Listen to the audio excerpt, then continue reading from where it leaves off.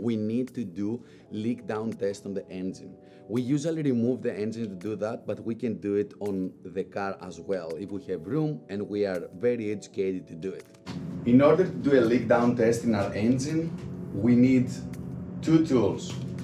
We need a tool we need to have to turn the engine, and we need the leak down tester. This one can be any different brand. They all do the same job.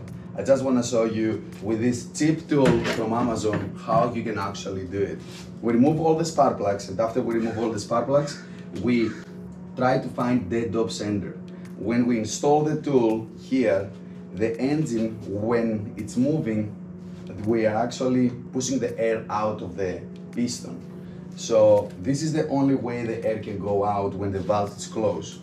So now when you go to turn the engine, this is the simplest way.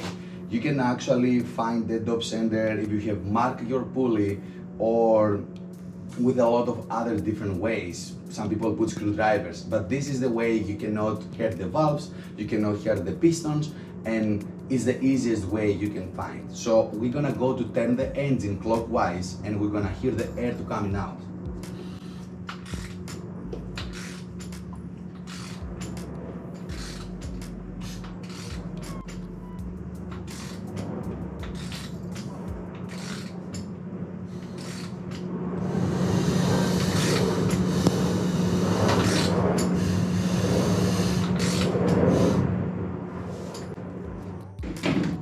When that happens and the air starts coming out, you feel it in your ear and you hear it in your ear. That's why I put it on my ears.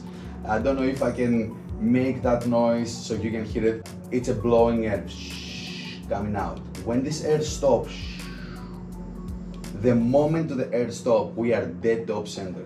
When that's happening, we get in the tool and we connect it to the other side of this tool on the hose.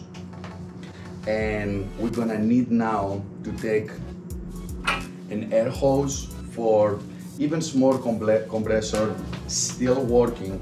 You don't need to have the perfect equipment. We're gonna connect it here, and we're gonna start to apply air on the tool. When we apply air, we actually pressurize the cylinder between the pistons and the heads. The valve is closed, everything is closed. How are we gonna find where the air coming out? It's very simple. We're gonna use our ears again and hear from where the air is coming out. It's three ways, and I can explain you exactly how you can find that. It's super easy. And we apply some air, and we hear the air coming out.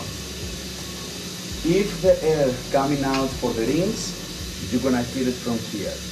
You're gonna put your hand in your valve cover and you're gonna hear the air coming out. If your air coming out for the exhaust valves, you're gonna hear it for the exhaust hose. You're gonna put your hand here and your ear here, and you're gonna hear it. If the air coming out for the intake, that means the intake valve. This is the three things you can actually lose air, and that's how you know if your cylinder is ready to go for next year.